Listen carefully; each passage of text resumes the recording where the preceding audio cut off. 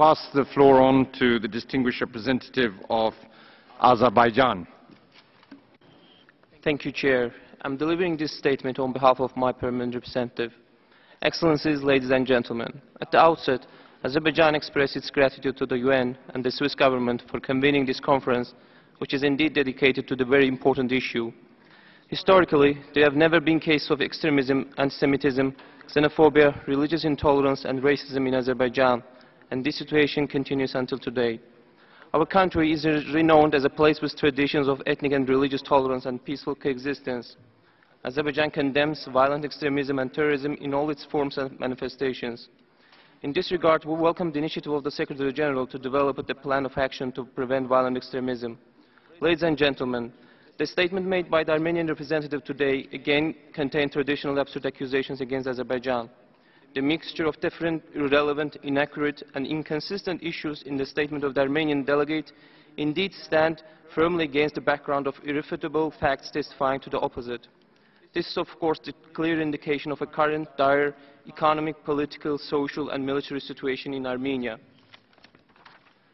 With regard to the refugees issues that was raised by the Armenian representative, it should be highlighted that the Armenian government misused the miserable fate of Syrian refugees in its own malicious political interests to promote the illegal practice by trying to settle Armenians from Syria in the occupied lands of Azerbaijan in a grave breach of international humanitarian law norms. We have already informed the UN Secretary General and the UNHCR about this. Speculations on the fictitious anti-Armenian hate speech in Azerbaijan are also beneath all criticism. The thrust of the statements of Azerbaijan is to call on Armenia to release the occupied Nagorno-Karabakh region of Azerbaijan and its 7 adjacent districts. As for the hatred, it suffices to mention that Armenia, by implementing a policy of ethnic cleansing of all non-Armenians in its own territory, forcibly evicted the only Muslim ethnic group in Armenia, that is 250,000 ethnic Azerbaijanis at the end of the 80s.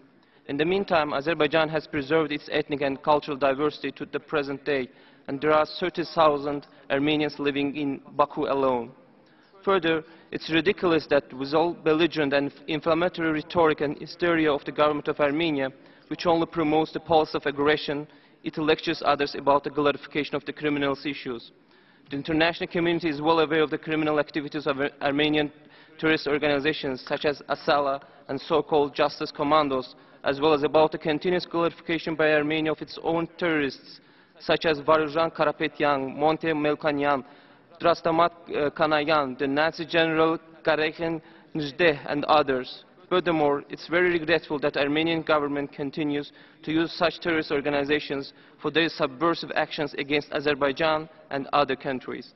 As regards the very recent military provocations by Armenia, we would like to state that Armenia has received a very strong response from the Azerbaijani army, and if the Armenian government does not put an end to its policy of aggression, as is foreseen in the 4 UN Security Council resolutions, the consequences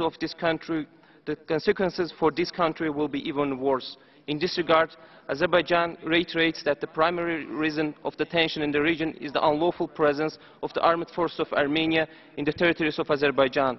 The Republic of Azerbaijan calls upon the international community to condemn Armenia on its blatant violation of international humanitarian law. Azerbaijan will spare no efforts to ensure peace and justice in the region. Thank you, Chair.